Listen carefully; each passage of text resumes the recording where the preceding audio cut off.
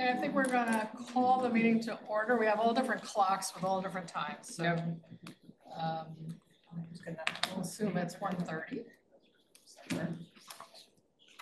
And Jory, if you could do a roll call. Oh, I'm sorry. This is the meeting of the policy committee for August 12th. And Jory, if you could do roll call. Kamaji. Yes. Hines. Here. Lee. Here. Topper. Here. And are there any changes to the minutes from our meeting on July 10th? Nope. Okay, seeing none, we'll say they're approved. And we'll jump into residents forum. Do we have any speakers? We do. So residents have up to 2 minutes to address the committee. The committee does not directly answer questions posed by speakers during the residents forum, but it does hear the viewpoints and ideas presented, and members do consider them as they act during the meeting. Speakers must conduct themselves with proper decorum, consistent with community standards that would not be offensive to a reasonable person as determined at the sole discretion of the GRF board.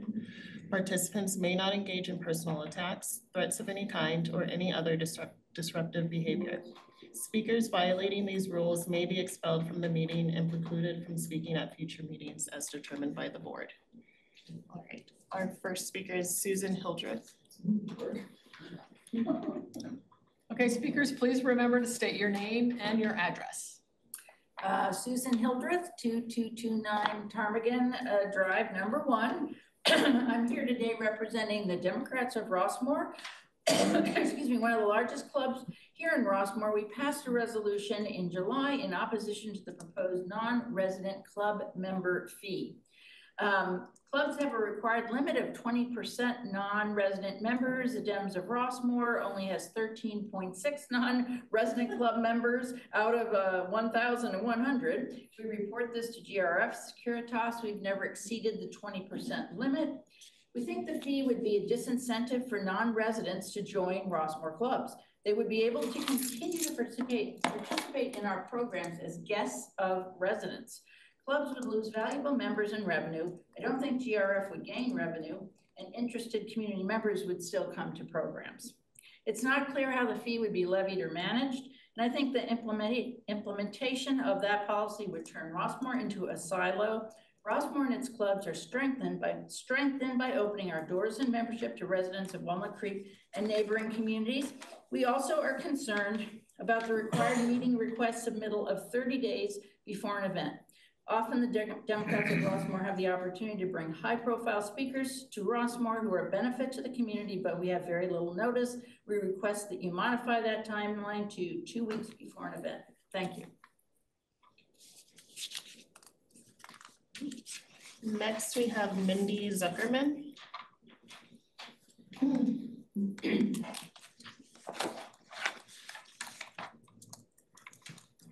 Mindy Zuckerman, 1908 Golden Ring Road, number 2. This is in regard to club room reservations.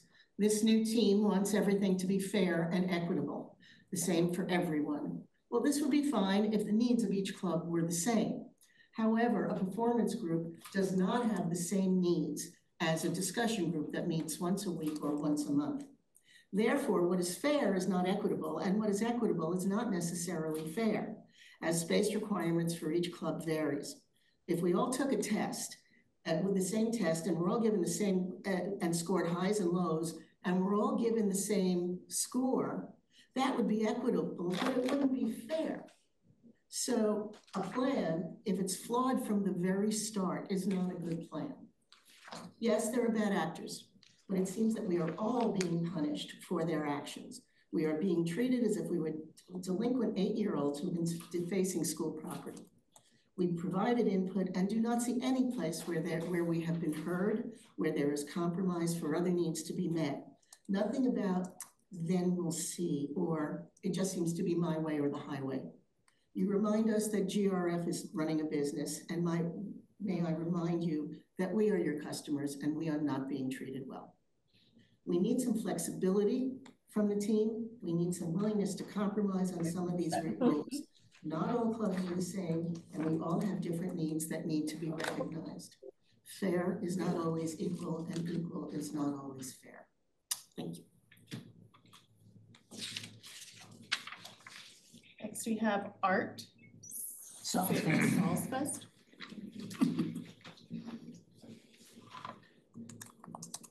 Thank you. Hi, my name is Art Salzfest. I'm at 3288 Terra Granada in Rossmore. I can see that a lot of good work is being done. I'm a member of the ukulele club. I defer to my ukulele friends. I'm concerned that a lot of paperwork is being required. I'm concerned about too much bureaucracy. I have an immediate need about free rooms because they affect me personally. I have set up a couple of small ukulele groups in the Pine Room and the Echo Room, and we're being kicked out. I don't understand the thing about free, but I'm sure you guys know what you're doing. And I have a suggestion that if you let those be self-regulated so that I could look at a list of all the rooms that are free, and if you're going to keep it open, I can just press a button and reserve that room a week and ahead without talking to somebody. Maybe that might make things simpler. Thank you.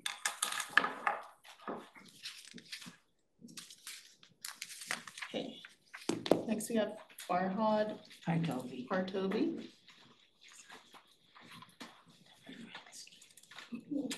Yeah, my name is Farhad Partovi, and I've been living in Rossmore for 23 years. And my address is 1149 Skycrest. I spoke last time about room reservation, but I think Mindy covered that. As I was walking here, I passed through art studios and other studios in the other side, and I noticed that all of them have dedicated rooms, and art studio has 2 rooms, and basically nobody's ever there. My question is this: are these kind of clubs, like art club or ping pong club or sewing club, are they being managed by the recreation department or not? And if they are, then if they are not, then who is managing them? I'd like to talk about 2 points that came, commanding points that came to us as the guest lists. I read them for you. A guest list must be provided to the recreation manager for review at least 7 days prior to the event. Are you kidding? I think you're living in Rossmore. I mean, you think you can follow this policy? Good luck. All guests must be identified by name and either a mobile phone number or email address. Again, are you kidding? Rossmore does not work like this. Then somebody has to review this. Somebody has to call the security, give them all the names. Okay, computer, you use the computers. But you create levels of responsibilities for simple tasks that forever and ever in Rossmore, 20 seconds. None of this had to be done. Thank you. Okay, now we have Joyce. Joyce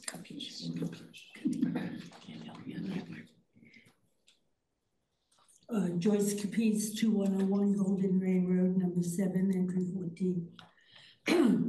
Clubs are the heart of Rossmore. No matter what your interest may be, there is probably a club in Rossmore that fits your need. Changes are being made quickly without regard to the various clubs' size and how they operate. I've had my club, the Becker Society, for over 20 years. It was never meant to be a large club and will never, ever be a large club. Some of the rules being set now are not conducive to all clubs. For example, they want payment for room set up 30 days in advance. I have no idea 30 days out how many people will attend a given meeting or what my setup would be. We had an event on July 31st in the Diablo Room at Hillside, which was booked last year. I confirmed the room reservations that all was in order. They confirmed back to me that yes, it was confirmed. I paid by check as I always do and got a notice back that we still owed more money on the room. The rate was increased 150%, without any notification prior to the event. I attended the Reservations Roadshow on Monday afternoon, July 29th. We were all given packets of information. The reservation conditions and guidelines, a 10-page document, describes a number of conditions, payments, schedules, alcoholic beverages, rental conditions, services, insurance, deposits required for cleanup, etc. 20 seconds. There are numerous questions regarding these rules, and I think they should be looked at. Thank you. Next, we have Marilyn Beardsley.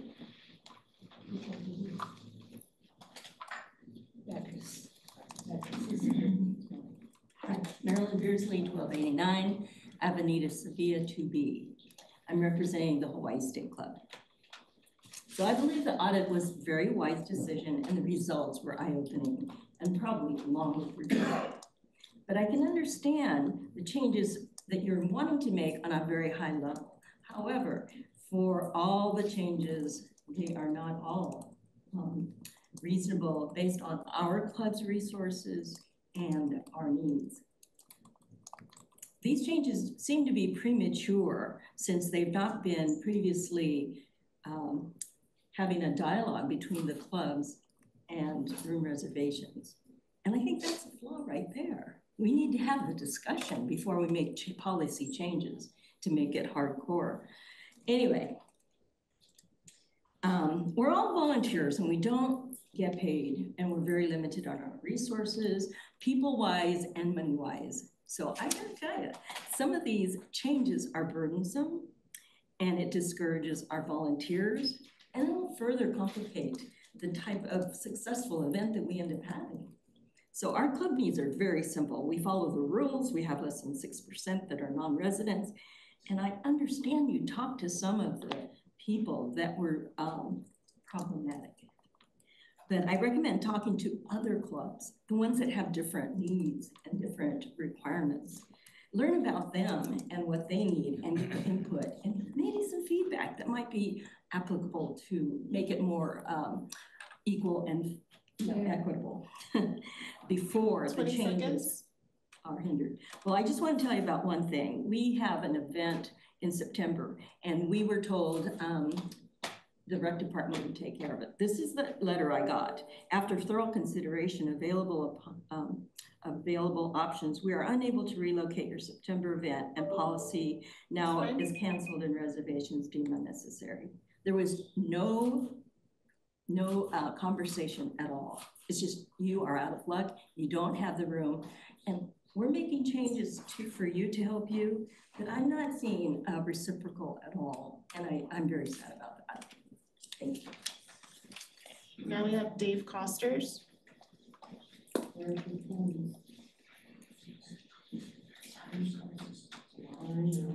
Hi, I'm Dave Costers. I live at 3352 Terra Granada, number 1B.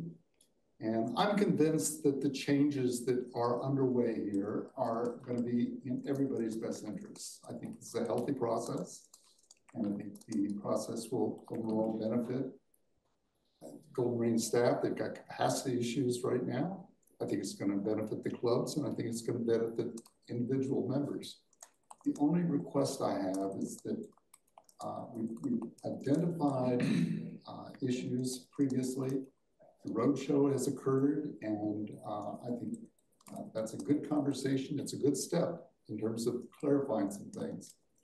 But that roadshow, by its nature, identified additional questions, additional concerns, potential problems. And so my request would be that the board and this policy committee, before you press the approved button on this new policy, be sure that there's been the necessary essential vetting of the issues and looking at that carefully before pressing that approved button. Thank you. Now we have Phil Prasick.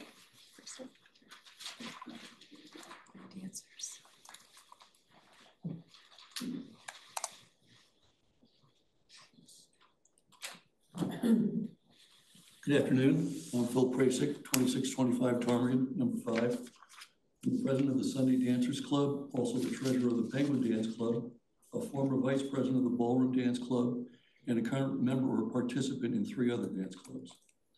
I'd like to first commend Ann Matola and her community services organization for the hard work of improving room reservations processes with the goal of making facilities reservations more equitable for the clubs, and for the recent meetings to explain the processes to the various clubs. Job well done so far. I understand the need for certain fees to be charged to help pay for additional people to implement these changes. I'm very hopeful that community services and this policy committee want to have well-constructed policies. There is still room for improvement in the proposed policy changes relevant to today's agenda. Please add definitions of terms in the revised policies. Going forward, this helps minimize getting varying interpretations and implementations of policies. An excellent example of doing it right is GRF policy 103.1, entry into Rushmore, section 2. Next is that proposed policy changes allow for potentially inequitable duplicate fees being charged for an event with non-residents attending. I recommend eliminating any flat facility rental fees for clubs and charging only a small impact fee per non-resident attending. This will keep what clubs pay in proportion to the impact non-resident attendees have at their events. While a flat private rental fee 20 seconds. is very likely to inequitably impact a number of clubs. There is an old adage that goes, a verbal statement is not worth the paper it's written on. Consequently, I have a much higher level of respect for well-constructed policies. I am hopeful that many here today do likewise. Thank you. That was our last speaker. Okay, thank you, everyone. Okay, I don't have a chair's report. We'll move into item 6, unfinished business, and discuss the facilities use policies. So Anne, did you want to give us a little summary? Yeah, I mean, so at the last meeting, we kind of, well, it was a bit of a precursor because we were going to go into the roadshow. But what we wanted to do is to present like why we got here. And so what led to the need for the policy changes. And so just, that was presented as part of the presentations we did with the Reservations Roadshow, because we wanted to let them see what was being discussed here. And again, a lot of what we're doing is having conversation. This is part of the dialogue and the engagement process. So we really appreciate the continual engagement. I will say the different dance groups have been particularly vocal, and I think represent a lot of the interests of a lot of the community. So, again, this is all part of the conversation. And Jeff and I talked a little bit about this because this is a lot of information to take in. So as far as how to go about this, I don't know if we should go sequentially or start with some of the bigger decisions in the room, but I would defer to the chair on that unless Jeff has some ideas. Go ahead. Yeah. Because we're talking about 3 different policies, and I think the first one's easy to get through, but then the other ones have a lot of things which will impact how we go to the board with fees. So which one do you think should be first? So I think you do want to kind of go through this step by step, and what we are ultimately looking for is some of that guidance on bigger issues such as the impact of non-residents, gate security, how you want to spread fees and impacts to all residents that end up paying for these impacts and services compared to the individual groups or clubs that are receiving the benefit. So there's kind of a number of umbrella type issues that I think we need to address. But the best is probably just to start at the top and go through the changes in the proposed policies one by one, and then we can expand on those as we get through it. I agree. Committee members, any thoughts on that? No, sounds good. So does that mean you want to start with 302, or did you want to jump to 304, which has the bulk of? I think it would be helpful to start with 304. This is probably what most of the people are interested in too, because we're going to get into more of the meat of the potential changes. All right.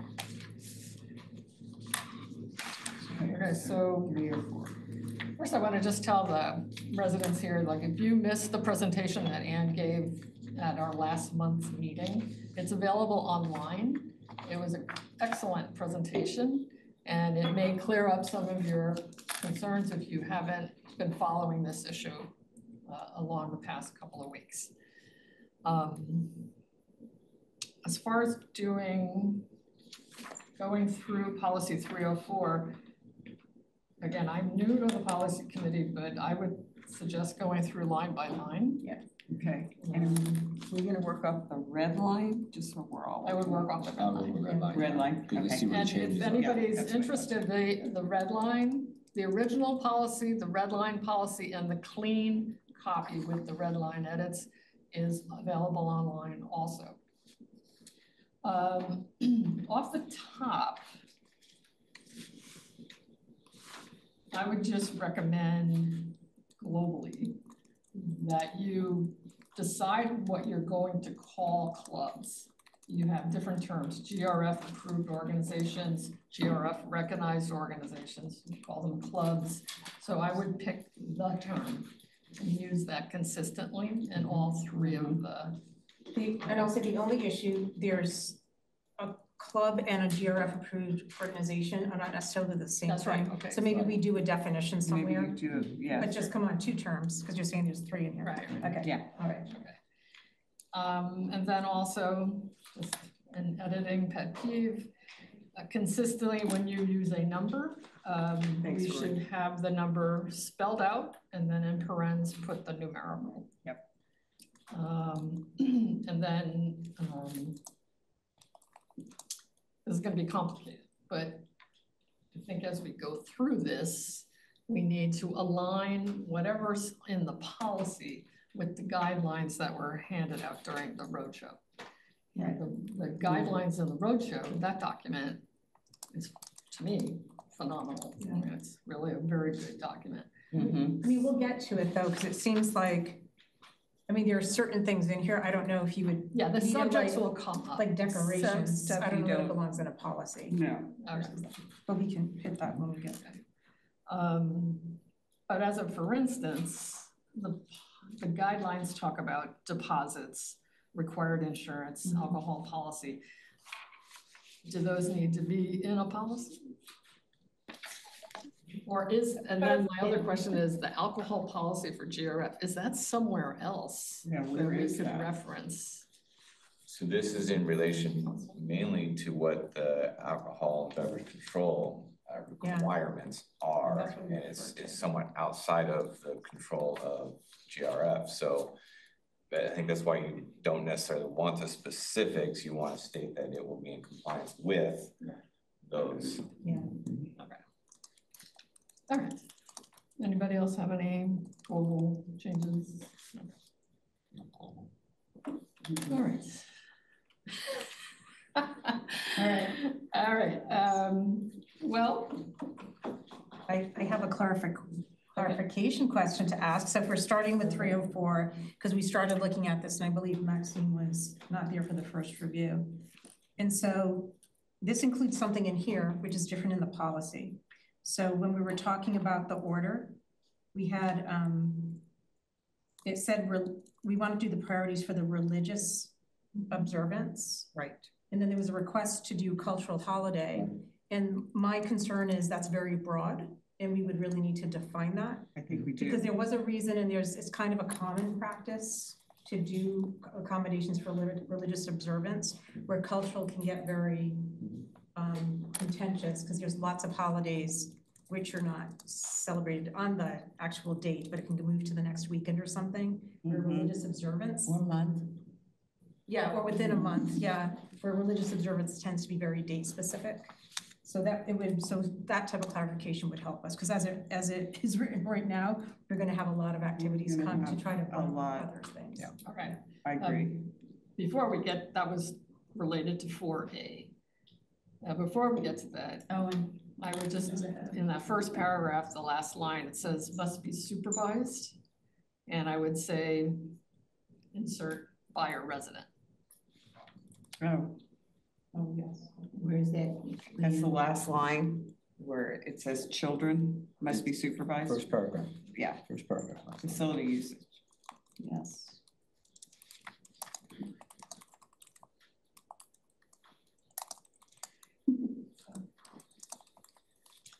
Then in the next section, reservations, number 3 is really the premise.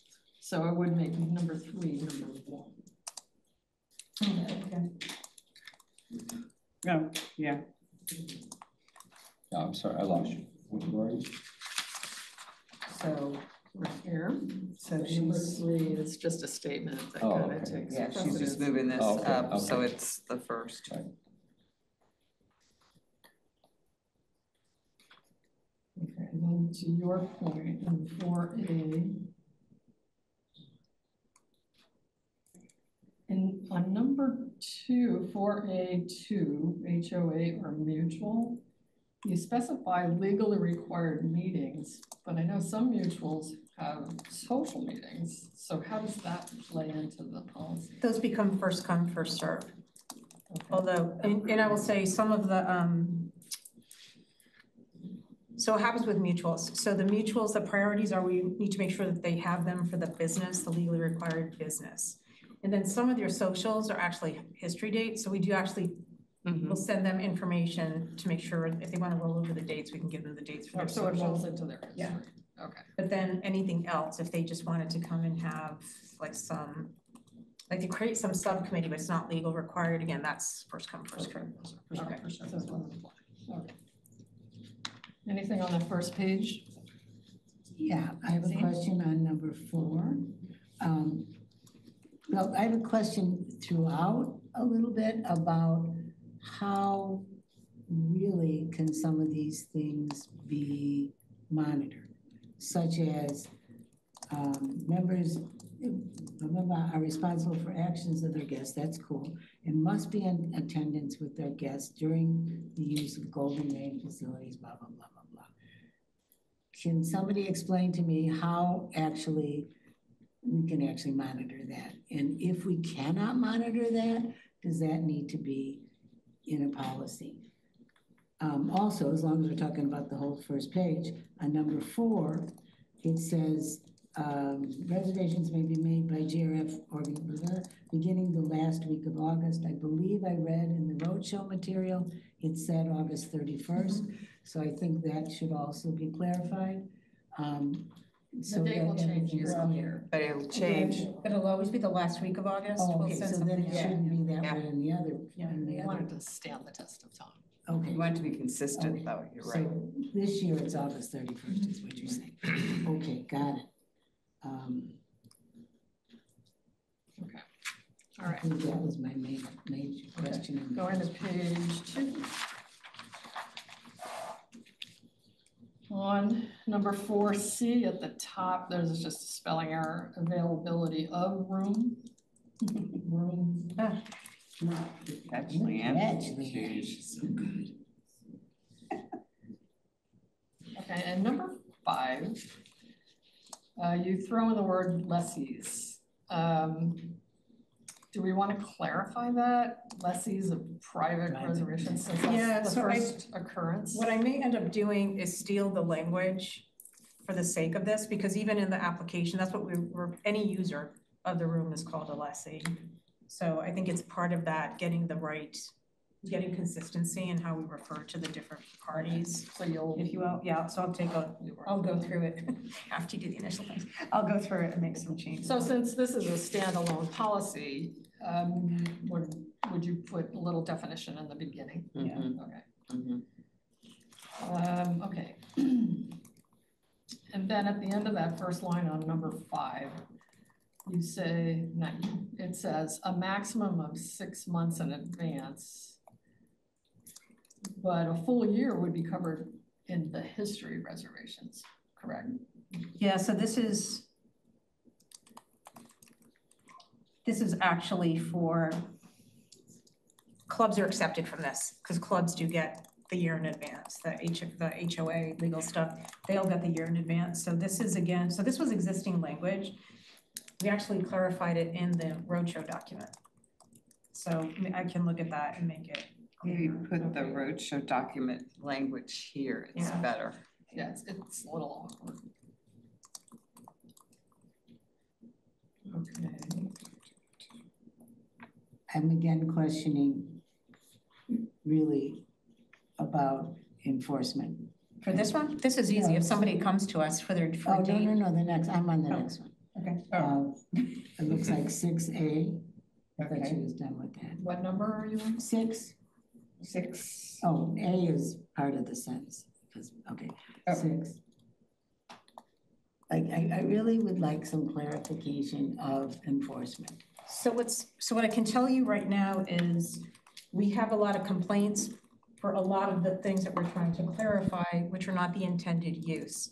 Right. And so a lot of it is managing the flow of the day of the staff that are there to manage the reservations and even inspections, if you will. So there will be something that's put together and it will be an internal document so we can go and kind of audit to make sure that the rooms are being used the way people are using them. Okay. And I will say that there's like, for most people, for most of the clubs or organizations, it's fine, but we do have people coming to us telling us, hey, we want to keep an eye on this or that. And so I think what's happening is it's, you know, I think because there's been such a demand for rooms and people can't get them, or we've been seeing people or peers have been seeing their peers swap rooms. It gives us the ability, when we put it in writing, just to make sure people know. And I think I was mentioning this in the workshop, that when this happens and people are like, oh, it's okay, I can just do this, it's taking that resource from a neighbor. And if you look at it, like we're all kind of sharing this, that, you know, we have a certain schedule that we'll be putting together for certain team members to, you know, go and check around at different reservations.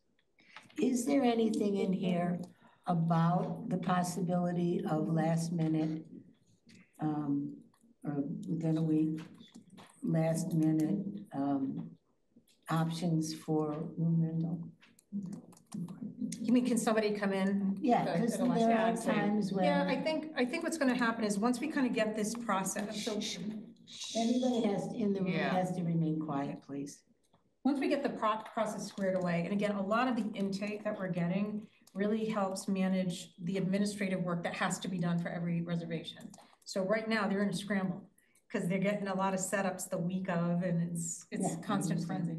So what happens is that time where you would think, oh, these reservations that are booked a year in advance are all kind of set. We're still doing work on them. That time when we should be able to be taking walk-up, somebody that's looking at a room within a week in advance. Theoretically, when you get the work organized, structured, and managed, it'll free up that time. So we can be a bit more responsive to the last minute needs of the clubs, like somebody that needs a last minute room for like a extra board meeting or something like that. So hopefully we'll be able to do that. So we're seeing that happen in the future. Yeah, we're working toward that. And to speak to that, I think when we get through these, it's gonna take a couple of renditions, but when we get through it, we have a cleanish copy. That's okay. I think we walk through it for each of these different conditions to see if the policy works for those conditions. Yeah, so agreed. That's a good question. A lot of it's gonna depend on the type of rental too, that you're last minute wanting to come in. If you're wanting to come in, I'm having a meeting, I need a boardroom, or I have, that's one thing. If you come in 1 weekend ahead and say, we want to conduct a performance and we need AV staff and we have 200 chairs, that's different. That's not going to happen. Right? Yeah. So the nature of the rental. And so that we do quite a bit of them for memorials or some kind of birthdays. We do a lot of the residents' private use within like a month. Yeah, and I think it does address the issue of you being able to place the particular event to match a particular room, and resources, not necessarily what somebody might think they want. Are you open, would recreation be open to residents writing in and saying, okay, I have 20 people. Here are the rooms that I would prefer. Would you be open to that and looking at that? It's really, so a lot of times people will just say, I want this room. It's much better if they give us ranges, like just say, Okay. or absolutely, if that's the only space, we don't want it there.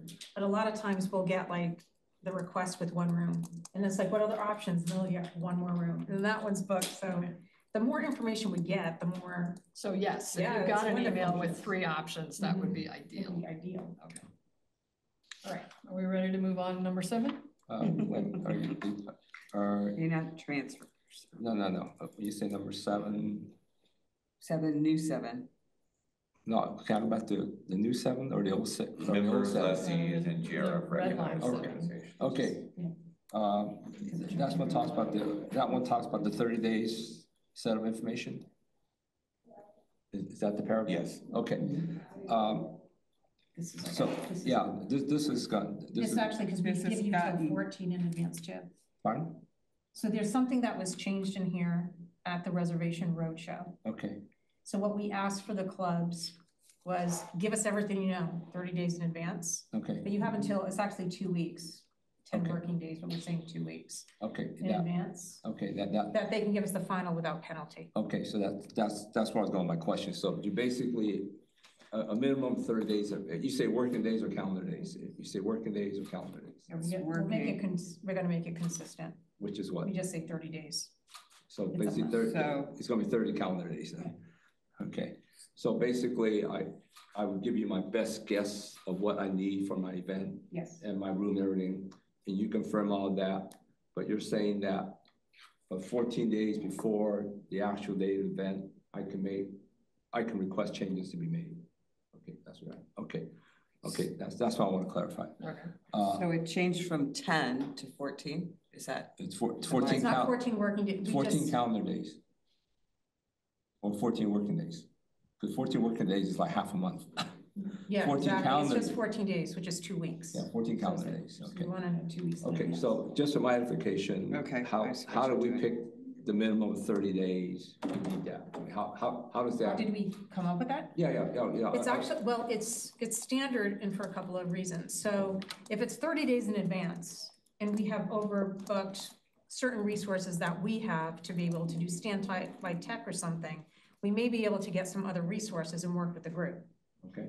To try to do that the 5 days before, which it is now, or even 2 weeks, it's just not enough time to do it. Okay. So at that 30 days, I get it with people don't know table counts or the actual head count, but you still know if you have a band book that you forgot to tell us about or something like that.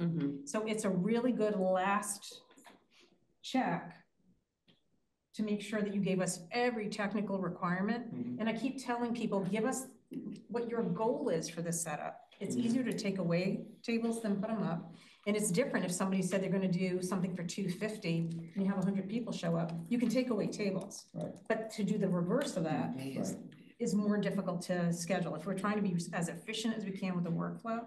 So that's where we're asking for that. So it's adding just another step in your planning calendar at the 30 days out. 2 weeks before, it shouldn't be that wild from what it's gonna be like the 1 week before. So again, can we make small accommodations? But typically the deducts are much easier to make than adding a whole new setup. And certainly any technical, which we're asking for the applications, any technical that close to the date, at some point it's only as available. So if I give you 30 days notice, the club is going to be pretty certain that the resources will be there to run their event. They may they would need to modify the number of people there, but they know that the event's going to run because you have the resources to run the event. They will know if we have the resources. Yeah, you will know 30 days out. This is why that application, I know people saying, oh, it's more paper. It's very standard because we need to know. Right. And again, I can understand why people like, we didn't need paper. And it's like, well, because people were working with you 20 years and they would see you come through the room and they would know every resource, right? And so we don't have the benefit of the history with everyone here, but we want to deliver that service. Right. So if when in the intake, again, so there's, I don't know if it was Phil or Rich that reached out to me about, oh, but if we know we have 6 of the same event and we usually give a stage plot, but we don't know like the size of the band. I said, just in your application, request like the biggest amount that you need for the biggest band. Taking it away is much easier, but at least we know, oh yes, on those 6 reservations, we know we're gonna have to have a pretty big setup. So it helps us plan the resource versus getting it even like 2 weeks before, a little too close, a month, we may have overbooked, but we can actually plan and schedule resources really efficiently. Okay, so you're trying to put something in place that will benefit the club to make sure that the event's gonna run. Absolutely. I would actually clarify that so that it's understood that this is to make sure resources, staffing, equipment is available. Because the way it's read, it's a little. Yeah, it sounds like, it sounds like it's just an arbitrary, it sounds like an arbitrary decision. Days for best But it guess. sounds like there's a planning function, you know, involved, and it's to try to make sure that we have sufficient resources and everything available to make sure that when that event runs, it's, you know, there are people there to make sure it runs. Okay, that's what I would just want to clarify in my mind. That it just was not an arbitrary decision. That there was some working logic behind this. Yeah. Good. I just wanted to make a comment that many people refer to, well, this is Rossmore, like this is different than the rest of the world. I spent many, many years as a conference planner. I spent many, many years planning many parties and events for my family. This is not unusual for organizations to ask for specifics on an amount of time prior. And anybody that runs a venue knows that 10% don't show up in general. And so this is not unusual to put these types of requirements in place. Thank you very much. I just wanted to acknowledge that this is not different. What we're trying to do is make it standardized and have it be more appropriate for as many organizations as possible. There will be mistakes, there will be problems, but we need to have people better understand that these are the requirements. Thank you for that. Backing up to the beginning of number 7, or just 7 in general, there's a lot of information that's listed there that is part of the new application. We should just put the language there, right? Yeah. Yeah, okay. So those are easy enough. Somehow relate it to the application. We can do that. Okay. And I don't think I've ever seen, I don't know, I have seen policies with attachments. It would be applicable to attach an application. Does that make it harder to change? Refer to the, as stated in the application. Okay, so that you were just referring to. I don't think you want to incorporate the. Because the application to change it requires the whole beauty the readings. Yeah. Okay. Okay. All right. We had a question about the fees listed in number 7. So 7. And fees in general are confusing. And we have a whole fee section, so I don't know if we need to put this here. It's hard to put fees in text, you know. I know. Yeah. A graphic, a table, because the way I'm reading this is it's 10, if it's greater than 10 days notice, there's no fee. Less than 10 days notice, is there a fee if they don't get back to you in that 2 weeks? But I think that's why it's clear, we may not be able to review it to like put the clearer language in there. All right, so we'll make a note. Do you want to refer to the fee section as opposed to trying to state it verbally? Probably, I mean, there is a whole fee section here that we just shoot them to that. Yeah. All right, so next. The part where you say a fee may be charged for a setup changes based on the fee schedule approved and periodically reviewed by the GRF board. I think you want to use something very similar to that throughout when you're talking about fees. There you go. Just keep that in there. Okay. Yeah, and then it refers back. Yeah. Good. I have a question on number 8. Okay. Decorations. I've never seen a problem with decorations not being taken down, but there might be. And if there are, and it costs us time and money to do that, maybe something there should say a fee may be charged to the organization for cleanup? Or is that not a big enough issue? Well, actually, we just had an issue with that this weekend, so. I wasn't even there, so Funny I you didn't mention know it. that. Yeah, so, Funny you mention it. yeah, so I mean, and I think, and this goes to the question, do we need that level of detail in the policy, or does that just become in the I think it goes in. the guideline stock? Yeah. Okay, to that. Because there are so many things that are not in here that are in the guidelines. I looked at this and the guidelines and created that because it's very obvious what is or is not accepted. So I wonder if something like that should be put in the guidelines. Like do it this way instead of text. Yeah, send it to me word I just version. think. I think it's cleaner to read. Yeah, it's cleaner. It's much cleaner. Thank Do you you, have another Leanne. one? No, Leanne, it's do you have great. another one? Oh, look. I'm sorry, I did it. We can pass it around. that's fine, we'll share. Yeah, absolutely. Just think about it. I'm a big proponent of It's more charts visual. and graphs and graphics, you know. I know. Okay, any other comments about 8? See that, well. Okay, moving to number 9, clubhouse just needs to be lowercase.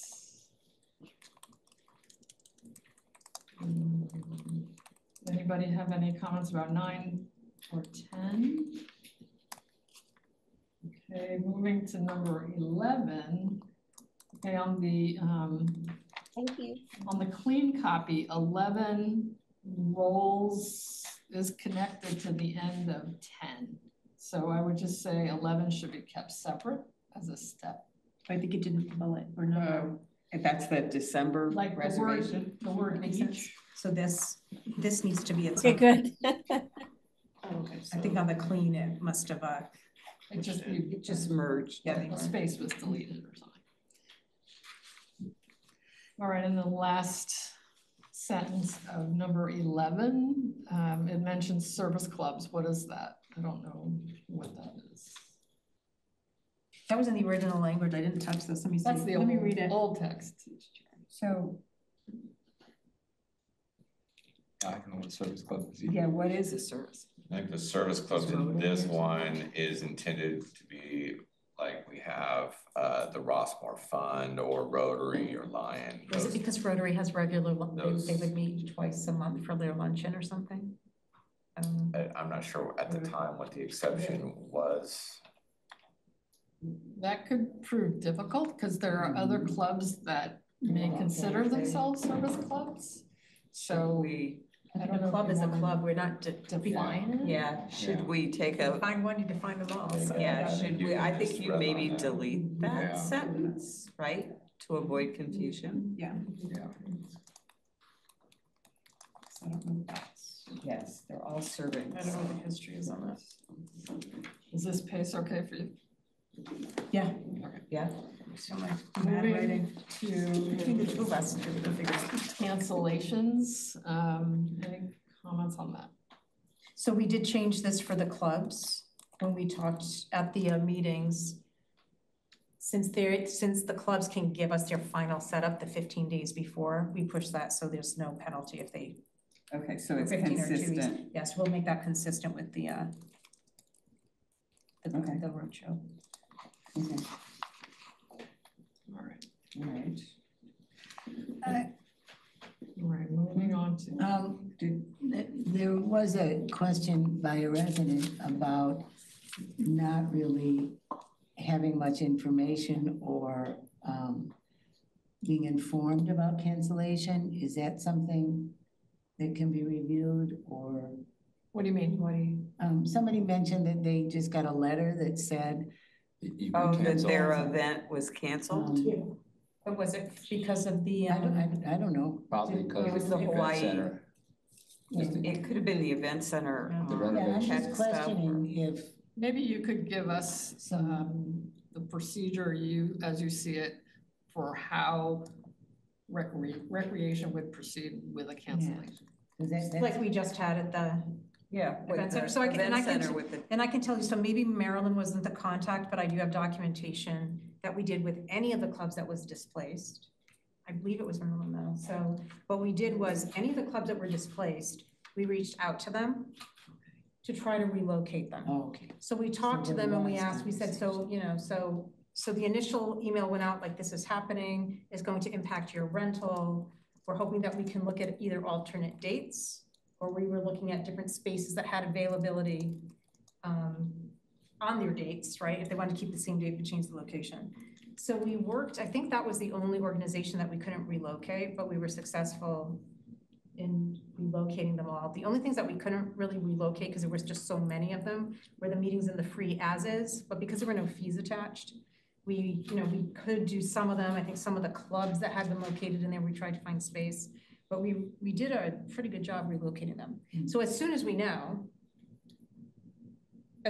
we reached out and we said, it's going to happen sometime between September and October. We knew as soon as the timeline was September, we reached out to all those clubs. And when you say reach out, what does that mean? Email, asking for a response, and then calling just to make sure that they received it and that we were working with the person that we have as the event contact, so they knew exactly what was happening.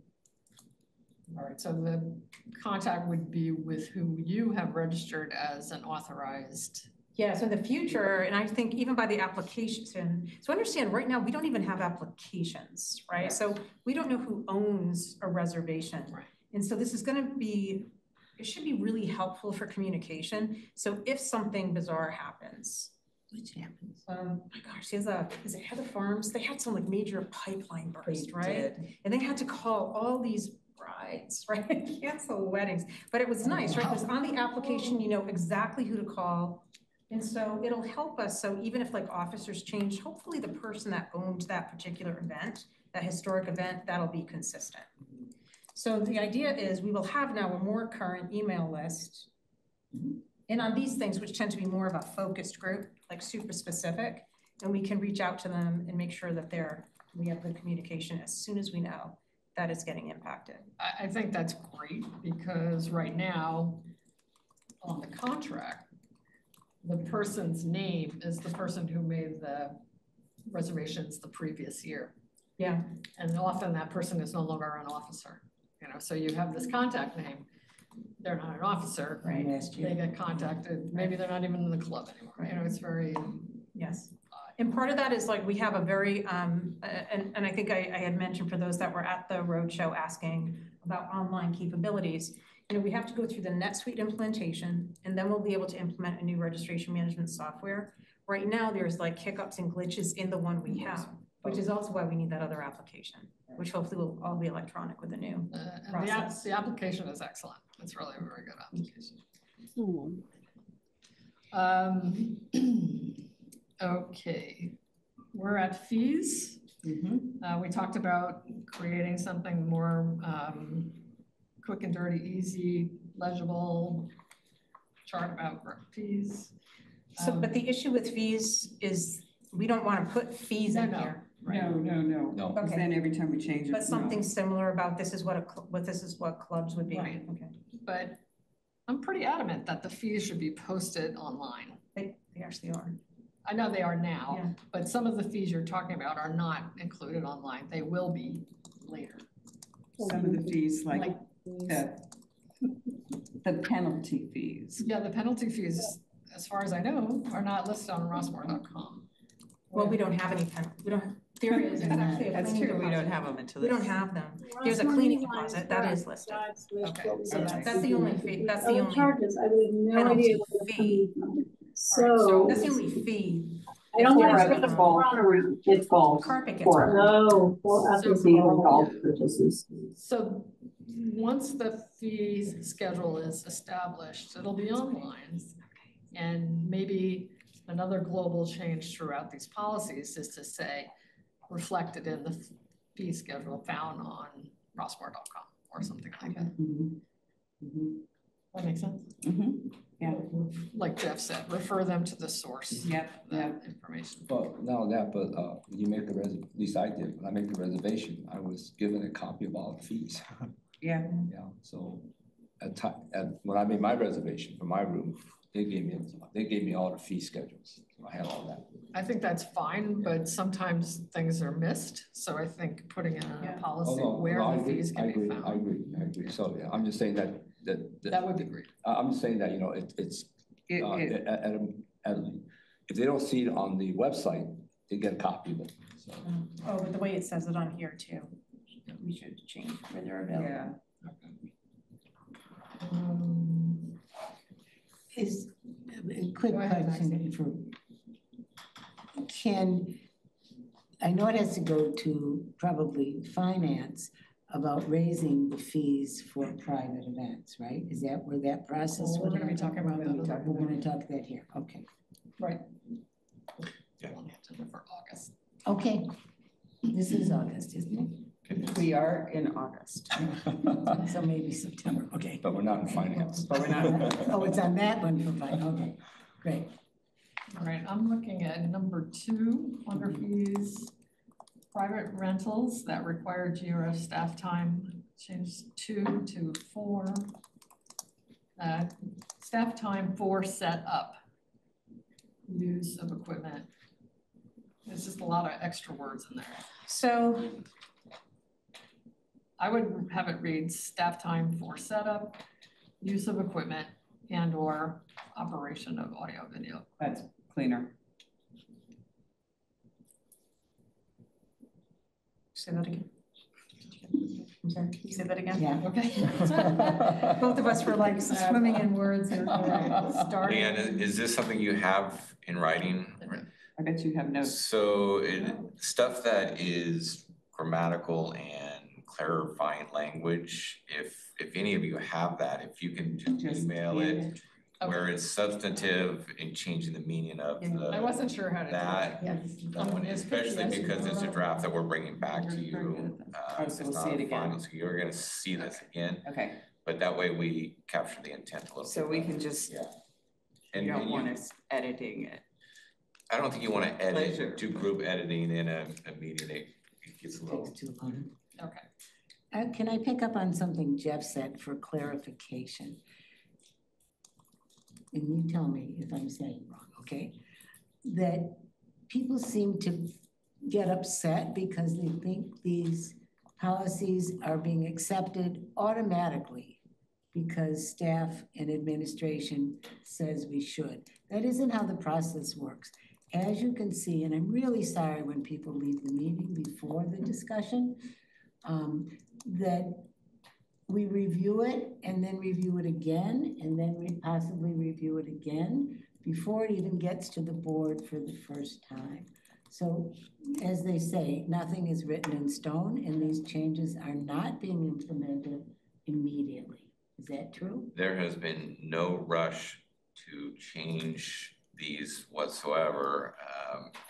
Ann and her team have gone through extensive, number one, fact finding, number two, outreach, then drafting, presenting, outreach to the community, significant number of times, individual meetings. And the important thing is the intent of all of these changes is to make the process better for everyone. And we keep running across that. So you might go, boy, to cancel 14 days in advance can be really burdensome, or 30 days in advance can be really burdensome. And then you're gonna charge us a fee. Well, what that does is it frees up the resources for other people to be able to maybe make that reservation. It makes the process better for others. Yes, there might be a requirement that you notify us instead of just leaving a room. Or if we set up a room and nobody shows up, boy, that's a waste of resources because somebody else could have used. So the intent behind every single one of these things that we're doing is not for GRF's benefit, is for the benefit of the process and all of the users. Okay, my soapbox stuff. No, I agree. I totally think that's agree. right. I see the rationale. Where are we? Yeah, Number 3 under fees. if I can just, so the rest of the stuff is, Okay, you want to work on so the rest of the stuff is really just start a conversation, because so I will say that number 3, first of all, I don't think it's good to specify that. I think what's happening with the clubs as we're working through the fees and we're trying to come up with, was it Phil? Phil just left, but even Phil was talking about, no, we don't want to be charging the private resident rate when these clubs have these things that are open up. We're trying to come up with different solutions because we don't want to break the backs of the clubs or the people that are coming in. So we've really listened to try to figure out, okay, so where should we go as we try to propose fees, which isn't going to be reviewed through here. So I don't know how we make this, oh, he comes back. So I don't know how we make the language neutral enough to accommodate the fees that the board may or may not set. Because they may choose not to do anything, right? But I don't know, so that's where this is getting a little confusing to me, and I don't know that we even need to specify it, but more work on. Yeah, I have a question.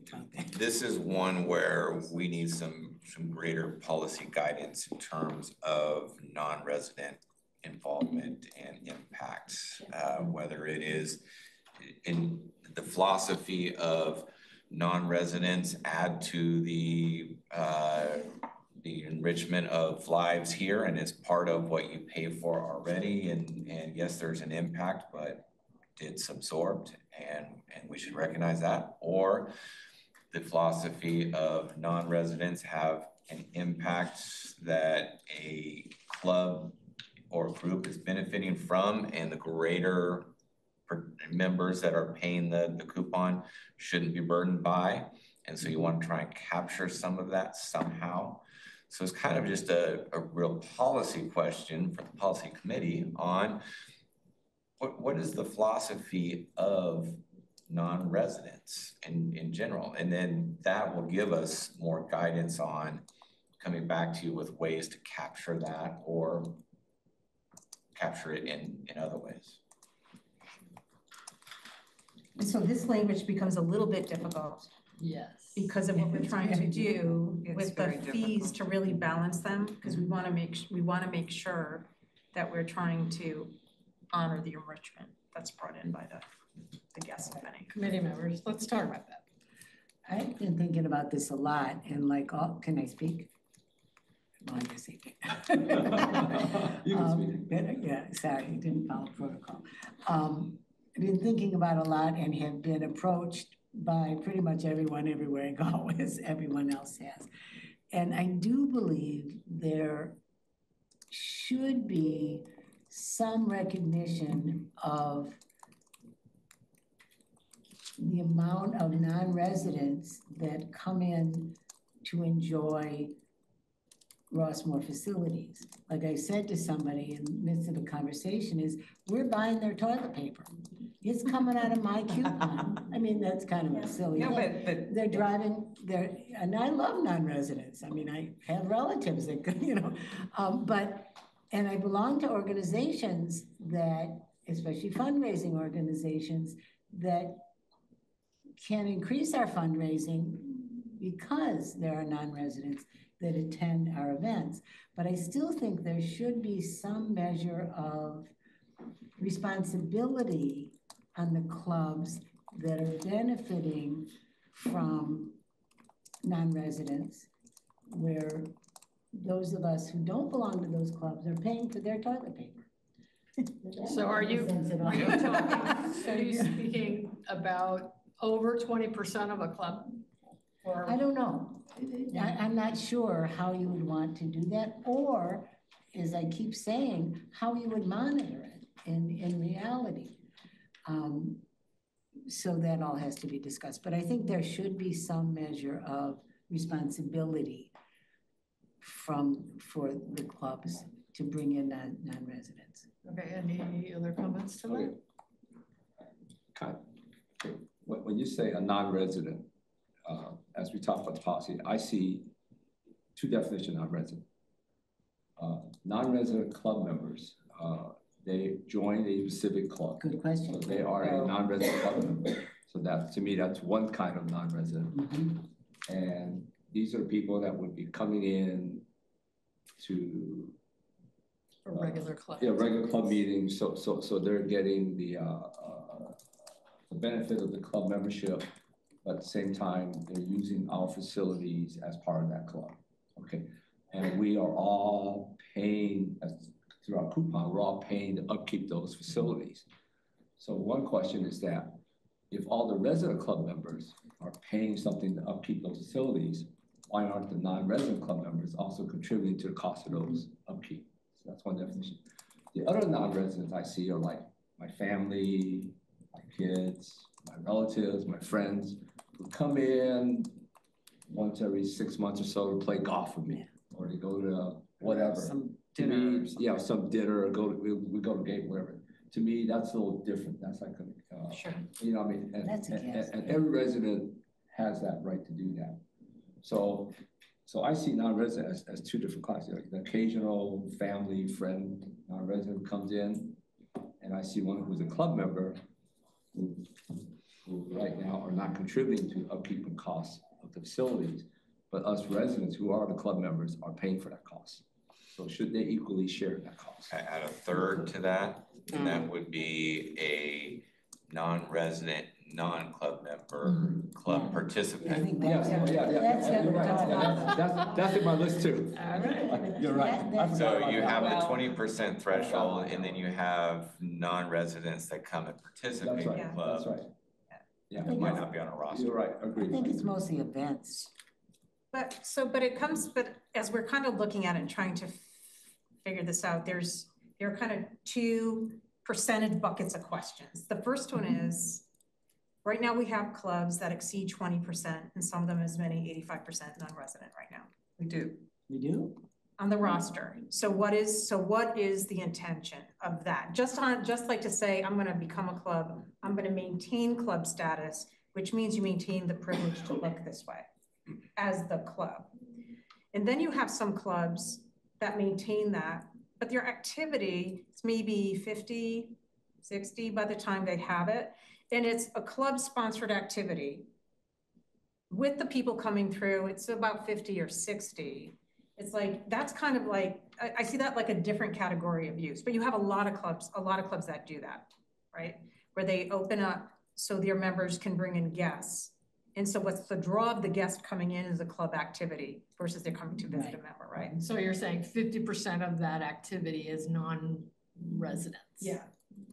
So the question kind of is, and you left the room, I was talking about this, we don't think that is necessarily a private event, but is there a middle? So do we need two different definitions? And one of them is, what is a club? What's a club? And it becomes one of those things about managing, going back to Maxine's question. If we're asking for clubs with rosters of 20%, but it regularly exceeds it, like we need to figure out that administrative check. Like what is the purpose of these club discounted rate activities? So we need to define that, but for the purpose of fees, I think there are plenty of clubs that are 100 to 90, they're most of them like 100 to 95% residents. And they need rooms for, board meetings, whatever. That's 20%, that's an easy pass on, that is that super discounted club rate. As soon as they seem to do this activity, maybe it doesn't not make them a club anymore, but is it kind of this rate where, as Phil was saying, what we've been trying to play with, the fee is based on like the impact. So you look at the occupancy where the rooms typically place, and maybe the fee's gonna end up on the occupancy. So we're playing with these models, so it's not such a jump as going from what they've been paying as a club to now paying a non-resident. But I think there are like I think what you're gonna see are 3 different fees. And again, we're not increasing fees, so it's establishing a new fee and kind of simplifying the club fees a bit. That might address that. So I think we did that, but we don't know at what percentage, like they hosted, like, what constitutes the club or not. Yeah, in the first place. I would need to work through that. Yeah, I need. It's a lot, right? And so I could give real examples with taking, taking the names away, because again, it hasn't been managed. So clubs are not situated like this because they were doing anything inherently nefarious or anything. It's just, nobody thought about how popular Rossmore was going to be for our spaces. I think the examples would be beneficial, because I think as residents, we need to evaluate the wear and tear of extra you know, we're paying for the maintenance of Rossmore properties. How much do we want to pay out of our coupon, really, to support guests, essentially? And by seeing examples, I think we'll be able to weigh that a little bit better. That helps a lot. You know, if it's a one-off every so often, not a big deal, but if there's a consistent, repetitive attendance of non-members, we're paying for that wear and tear. It's like chair upholstery, cleaning services. Yeah. It was a metaphor, but yes, well, that's our. So I think wear and tear on chairs and tables, everything. Well, yeah, not to mention staff required and. Well, but not only that, right, but with those large meetings, if you didn't allow all those non-resident members in there, would that open up those rooms for other clubs who may need those facilities? So you have to consider the impact on that. Right, again. Impacting the availability of, you know, facilities. Yeah, but we are part of a community, and I would hate to see any rules that say non-residents couldn't participate. I think No. I think we all agreed it. We're not saying that. No, we're actually, no, Just wanted to clarify that. No, and even like the idea of if you're a Yeah, I know. if you're a non-resident member, we're not gonna say you pay a fee, you pay a fee. That we could never manage. You can't figure it out. You can't right. manage it, Right. and it just seems like, but based on use, is there something that happens with the fees? That maybe you adjust. That can be distributed through like ticket, I mean, even if you never charge a ticket price, maybe now you do, Yeah. to help cover that difference. Yeah.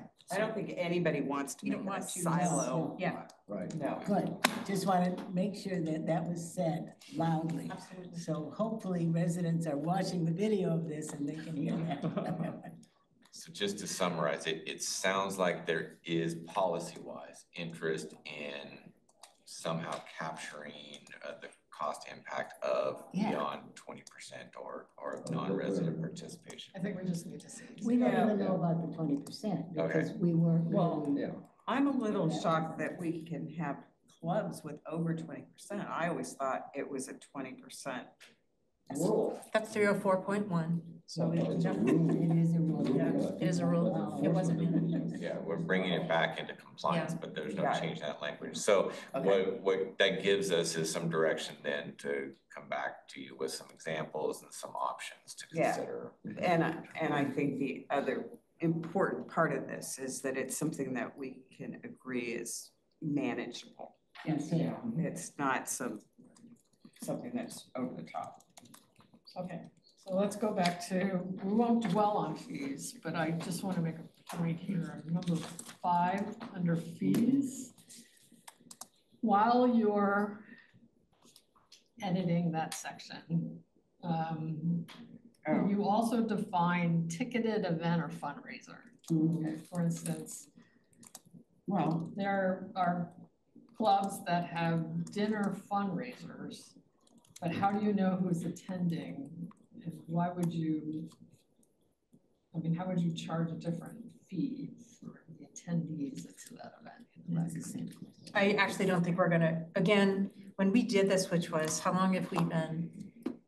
We've been working on this a lot. So this kind of came in before we were really trying to put things together, started the, you know what I'm saying? So it's not gonna, it won't look like that. No, I'm sorry. All right. So it's number 5, the one about the reservation event. Ticketed. Don't worry about that. No, but that one's just talking about charging a different room rate. Right, Whether it's a private rental rate. Versus a. Yeah. So here's, well, sometimes it's hard to. We're gonna come up with specific examples. I think it's gonna be better to have the questions about, when we have really clear categories Yeah, that would of really help. Well, let me. uses in question. Okay, I don't number wanna say 5. questionable use, because that sounds, again, it sounds like It's not. people are intentionally doing something. I said they're just uses that are outside of. Number 5. We'll wait for that. Well, okay, let me understand. So you got this musical group. They're putting on a show. Mhm. They're selling tickets to outside people and inside people. Correct. Without, Yeah, she's but, gonna- okay, Yeah, okay, I'll work on that.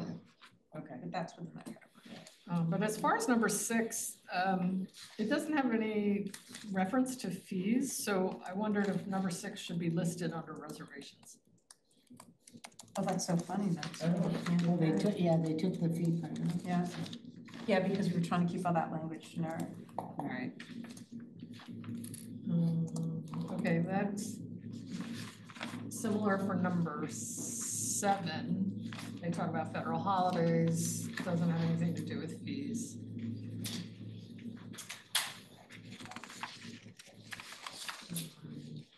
I gotta change the name of that. I'll get some edits to Jory on number 8.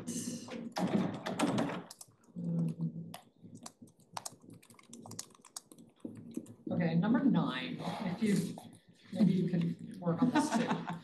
It's the first mention of being built. Yeah, we don't have. We haven't really talked about that at all. Right now. All right. So what would you do in this case? Would you take it out of the security deposit or? Yes, what we say in the whole application and guidelines, which is why a lot of this stuff is kind of interesting because it doesn't have everything that's in there, but Yeah. But what we say in the application guidelines, whether it's a private reservation, well, if it's a private reservation, you have to pay that deposit at the beginning and then you get it refunded. Right. And so we can bill against that and then give you the remainder. For clubs, what we say is the clubs, they don't have that cash flow. So we don't ask for those security deposits in the advance for every reservation. But if there is an issue, we can bill up to that amount after the event. Right. And then they have to be in good standing by just, paying the fees. Okay, so you said that's on the. So we need to make the language consistent in a lot of these with the application. Okay.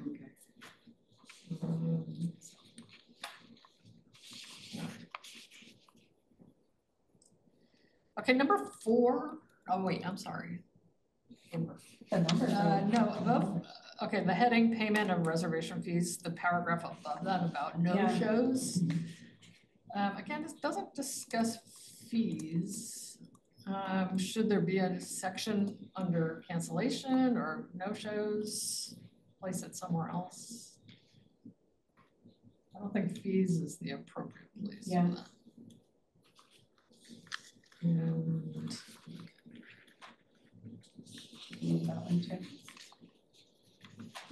all right. Moving on to payment of reservation fees. Okay, my question was we don't talk about, okay, I don't know if this is still true, but this year it seemed like recreation was following the understanding that history reservations should be paid all in advance, Is that still true? Like if a club comes in, like, okay, August 30th, club comes in and they want to reserve 10 rooms for next year, do they have to pay all of that? No, they're number 2. So for private rentals, it's the payment in full. For clubs and GRF approved organizations, it's the month before. It's the 15th of the month before the reservation. For each event. Yeah, it's just private, that's cool. Yeah, that makes sense. And just curious, will there be options to pay, just not in policy, but pay by credit card, Zelle, check, or is it all still check? I think you can do credit card too. Yeah, you can do credit card right now. I think like setting up with Zelle and things like that will be something that we'll explore when we get our new maybe we stay silent. We certainly can't do that with our current finances. Heavily checked. Working on it. I know, right? It is. Any questions on that section? All right, moving on to occupancy. I just have a thing ahead of the door there. Cleanup.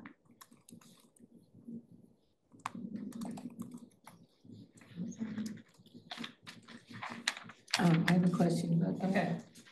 In other sections of the policy, it's suggested that it says unless prior arrangement is made by somebody, maybe it should be in here as well.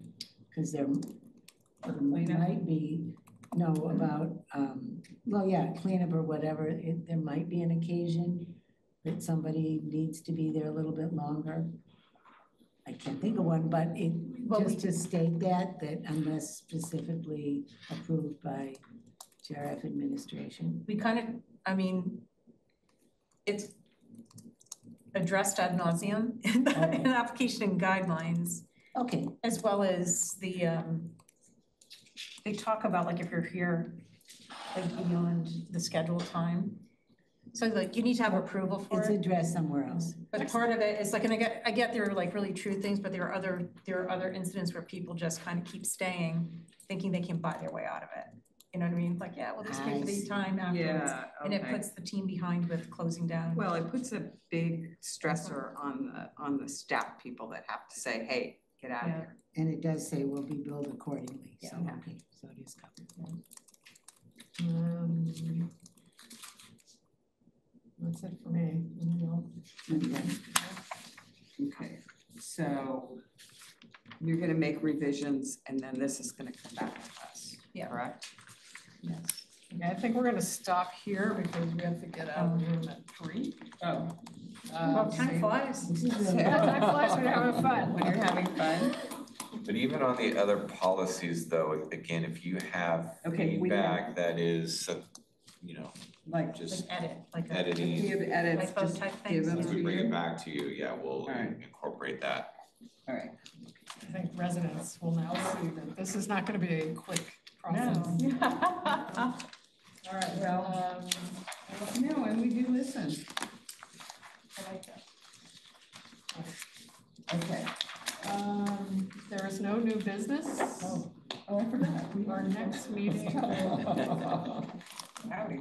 Our next meeting will be September 9th here at 1:30. And I will adjourn the meeting at 2:50. Thank you.